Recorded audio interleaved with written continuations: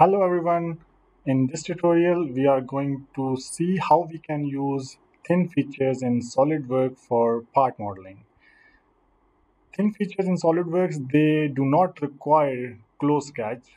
For making thin features, the sketch can be open or closed, and it requires only one thing, which is specifying the wall thickness, and it could be around the mid plane or it could be around the outside of the sketch or inside of the sketch. So here is a basic example. You can see the open sketch that we have drawn in SolidWorks, and we can simply extrude this open sketch using the thin feature and specifying the wall thickness, and the final product could be like this.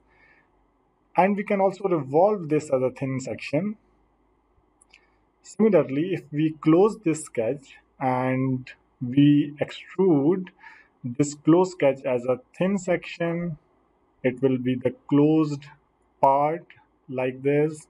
And similarly, this is the thin revolve feature that we made using this closed sketch. You see that this particular section, which is this thin revolve from closed sketch, it's quite a complex part.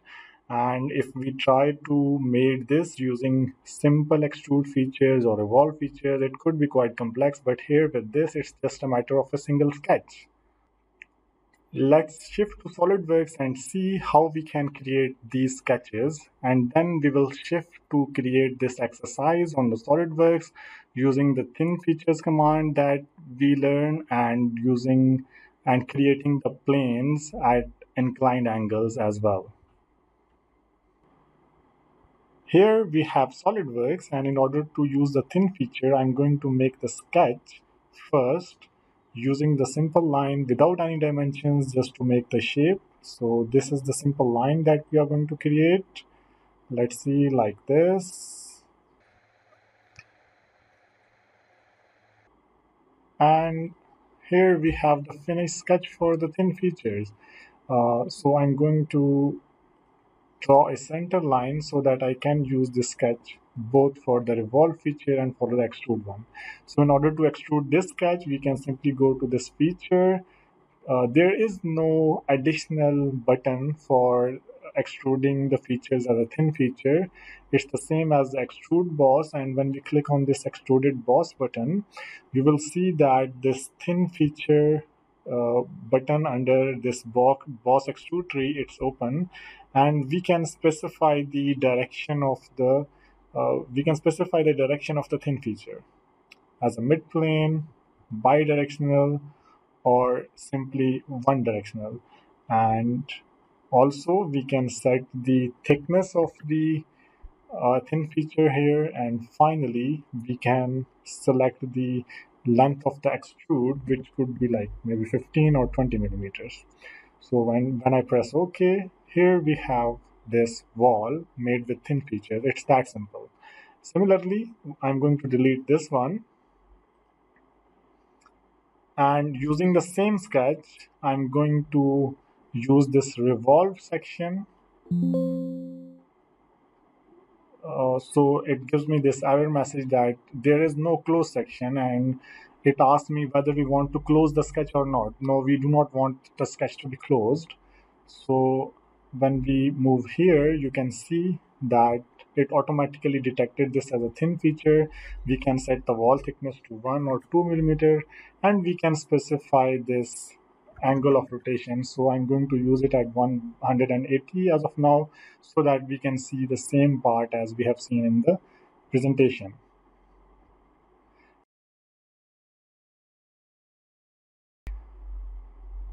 Okay, let's shift to the other portion which was related to the closed sketch. I'm going to edit this sketch, and I'm going to close this sketch from here so that we have this line, and I can trim these lines as of now, going to this extrude button.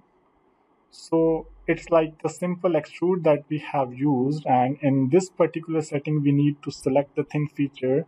We need to select whether we want to extrude the lines as a thin feature or a solid feature. So this is it. Simply pressing the OK button, this will result in this particular shape that we have created. And finally, the last feature, which was the revolve section. So we can select this revolve boss here, select the plane. So here we have this sketch, and it is taking this sketch as a solid sketch. So since this is the closed one, we need to specify whether we want to use this as a thin feature or not. So by using this as a thin feature, and let's shift this to 180 degrees, you will see the complex shape that we have seen in the presentation like this. So I'm going to close this one. Let's shift to the exercise.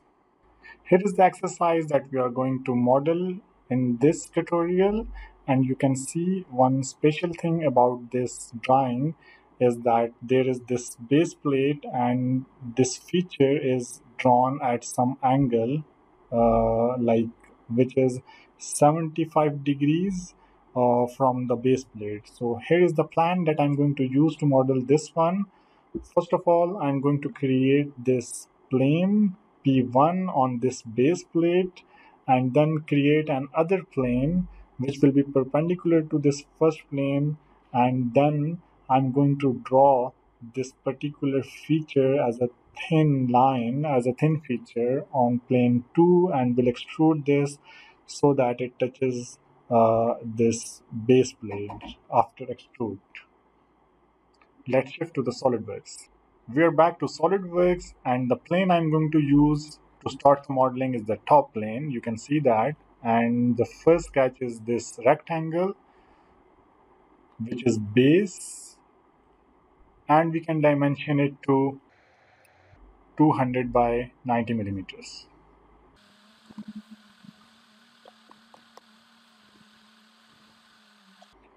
We have the basic sketch for the base plate, and let's check the extrude dimensions, which are 15 millimeters. I'm going to extrude this base plate by 15 millimeters. So we have this base plate for further design of the part. The next thing that I'm going to do is draw the reference lines from where I need to pass the plane, and this reference line is set at 25 millimeter from the side and 35 millimeter from the other side. So let's sketch this line on this particular face.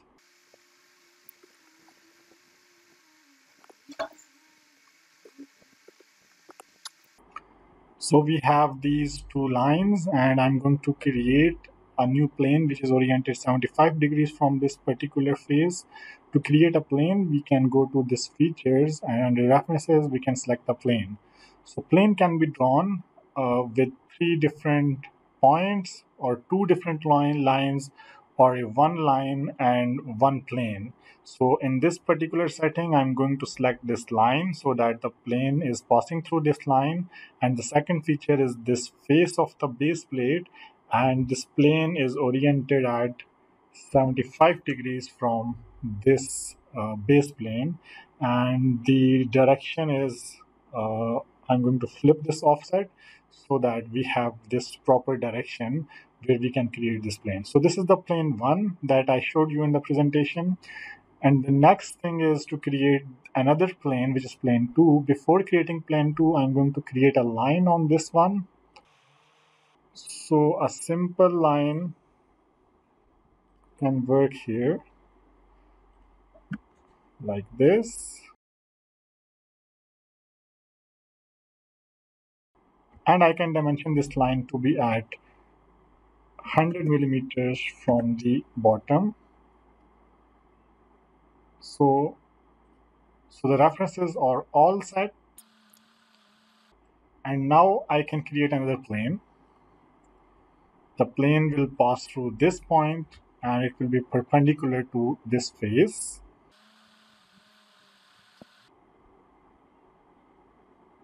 Now the next step is to draw the sketch for the thin feature, and which can be drawn at this plane 2, which is oriented, and it's quite simple. This is the sketch that I'm going to draw, and this total width of this section is 130 millimeters, and the radius of this circle, it's 25 millimeters. So that's all that we need.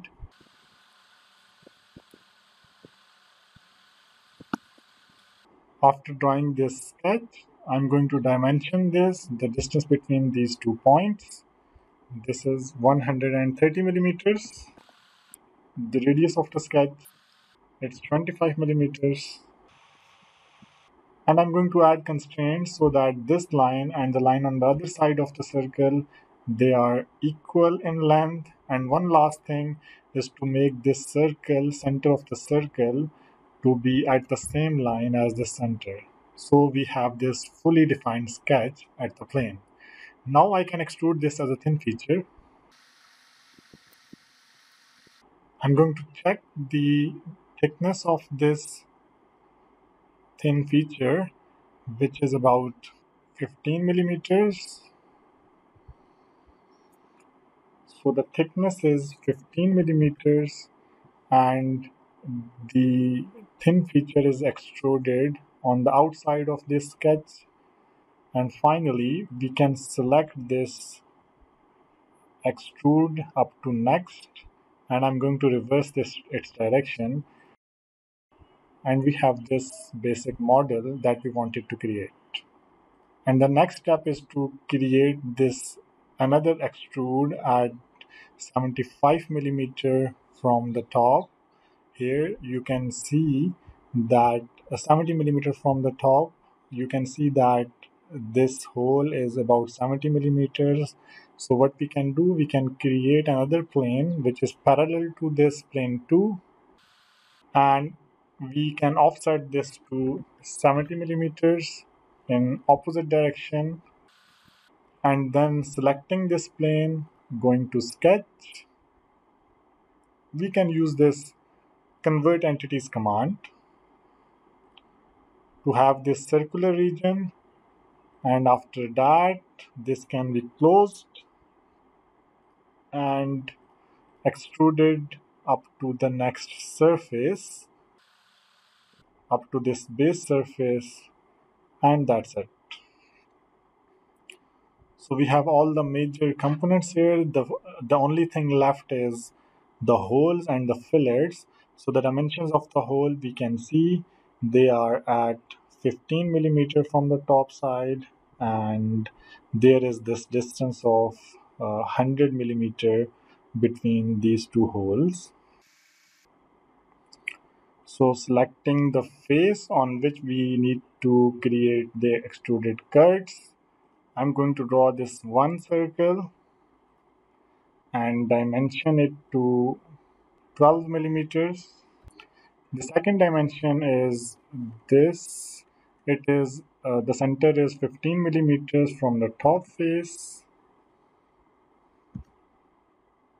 and it is 50 millimeter from the center. Since the holes are symmetric, I'm going to use this as 50 millimeters. Pressing OK. Going to this extruded cut, we can use this through all. We have this one hole and we can pattern this hole to other regions as well.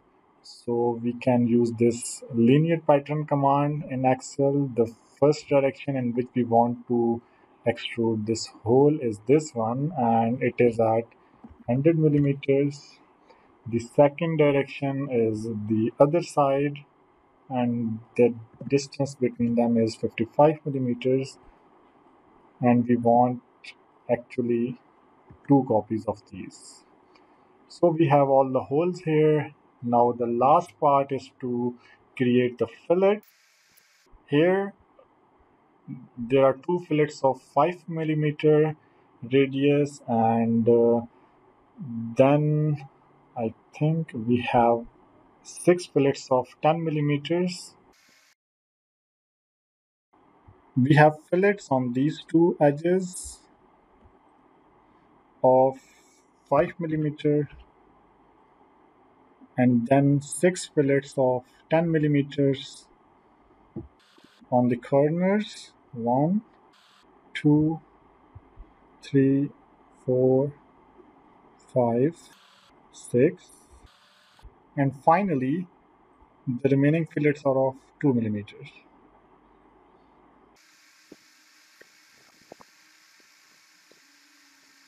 So this is the part that we have created. I'm going to turn off the plane view.